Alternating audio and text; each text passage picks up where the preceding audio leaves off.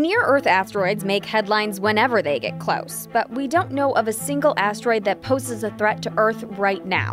For the most part, they're curiosities. The largest rock for almost a decade will pass in September this year.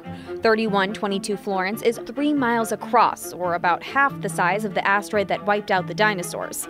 Lucky for us, it will stay more than 18 times farther from Earth than the Moon is. And in October this year, 2012 TC4 could skim as close as 8,200 miles from Earth, closer than some of our satellites. But it's so small that we can't be sure just how small it is.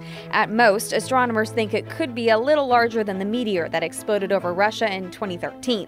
NASA is confident it's found 90% of all the near-Earth asteroids larger than 1 kilometer, and it's working on finding smaller ones with detailed observations from telescopes on the ground and in orbit. But finding the really small ones is still difficult.